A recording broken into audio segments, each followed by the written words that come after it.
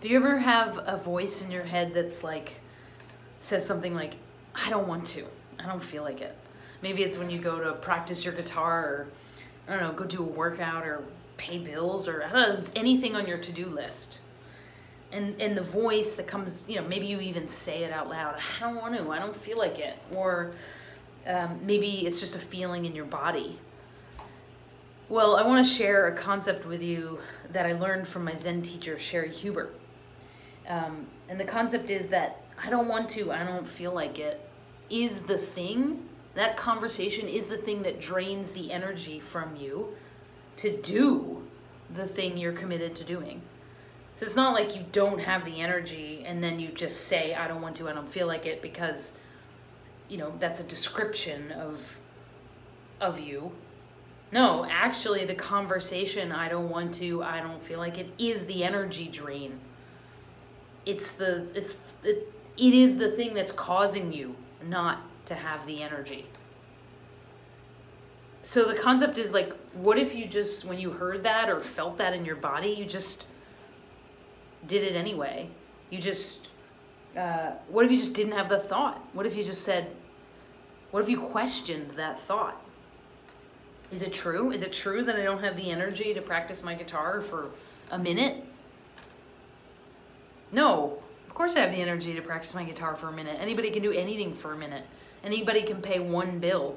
Anybody can, you know, fill out 3 sentences on their taxes. Like, we always have the energy. We always want to, and we always feel like it. It's the conversation of I don't want to, I don't feel like it, that sucks out the air in the room, sucks out the energy from us. So when you feel or notice that conversation going on, just stop, notice it, and say, well, who would I be, or what would I be doing if I didn't have this conversation, if I didn't believe this thought? What if it just didn't exist? And then go do a minute or 2 minutes or 5 minutes or whatever, the tiniest step you can take, just to prove the point that that conversation, I don't want to, I don't feel like it, isn't true. That's the thing that's draining the energy from you. Try it. I mean, the point here is your life force and your vitality is there all the time. It's the negative thoughts and the conditioning and the conversation in the head that stops the flow of that energy. It's like the spigot. It's like turning off the spigot. The energy's coming out all the time, but the I don't want to, I don't feel like it just cuts it off. So give it a try. Leave a comment down below. Let me know if this resonates with you in some way.